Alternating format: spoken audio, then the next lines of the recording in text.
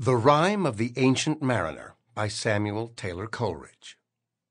It is an ancient mariner, and he stoppeth one of three.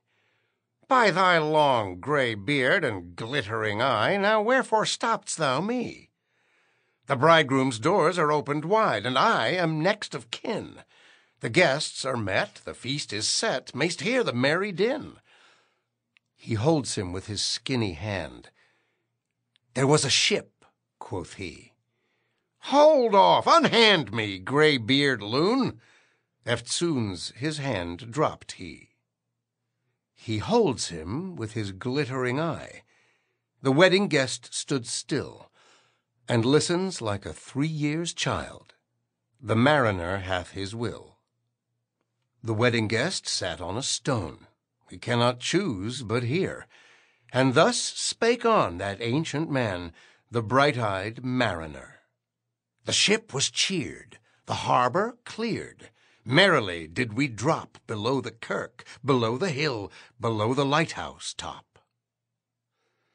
The sun came up upon the left, out of the sea came he, and he shone bright, and on the right went down into the sea.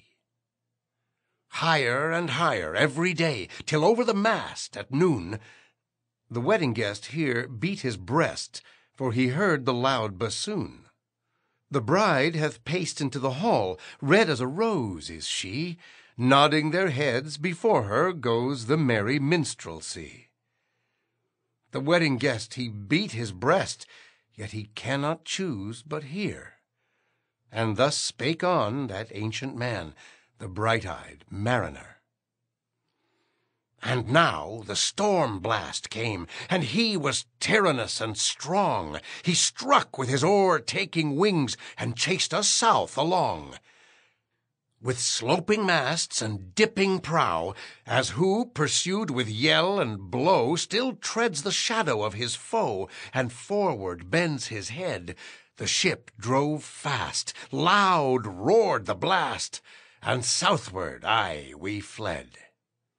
And now there came both mist and snow, and it grew wondrous cold, and ice, mast high, came floating by, as green as emerald. And through the drifts, the snowy cliffs did send a dismal sheen, nor shapes of men nor beasts we ken, the ice was all between. The ice was here, the ice was there, the ice was all around. It cracked and growled and roared and howled like noises in a swound. At length did cross an albatross. Thorough the fog it came, as if it had been a Christian soul. We hailed it in God's name. It ate the food it ne'er had eat, and round it flew. The ice did split with a thunder fit. The helmsman steered us through. And a good south wind sprung up behind. The albatross did follow, and every day for food or play came to the mariner's hollow. In mist or cloud, on mast or shroud, it perched for vespers 9, whiles all the night through fog smoke white glimmered the white moonshine.